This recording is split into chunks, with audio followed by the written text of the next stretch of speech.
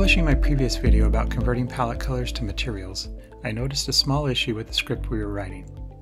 In that video I was using a fairly neutral palette and everything seemed okay, but when using a palette with more extreme colors, I noticed that the colors were not matching.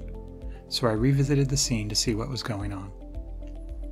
To empirically test this, I'll rerun the palette to material code again to generate our matching materials. Seems about right, but let's draw some shapes with our colors to more precisely compare them. First, in colored vertex mode, I'll select the first color in the palette and draw a square.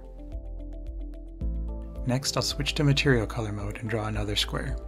Clearly they're not the same. What's more is that if we were to look at these RGB values for the palette color swatch and to look at the RGB values for the material, they're the same numbers. Well, that's confusing.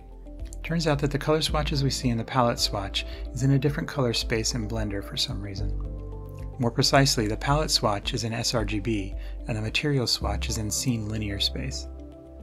So in order for us to get the material colors that visually match what we see in the palette, we need to do a color space conversion along the way.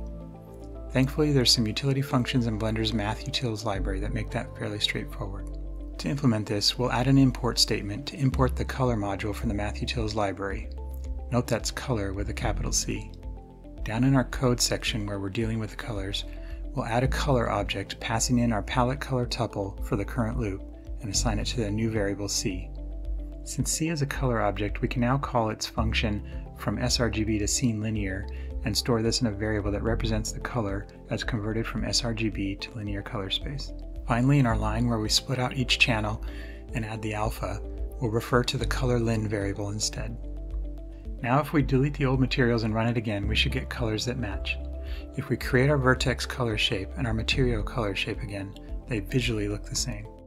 I'm not sure why Blender represents the two modes colors differently. It is a bit confusing. You can actually see that the color swatches look a bit different as you toggle between the two modes, even though in our viewport, when we draw our shapes, they look exactly the same. But at any rate, this is the fix. I've updated the linked code with a bit about the color conversion. The script should be now good to go.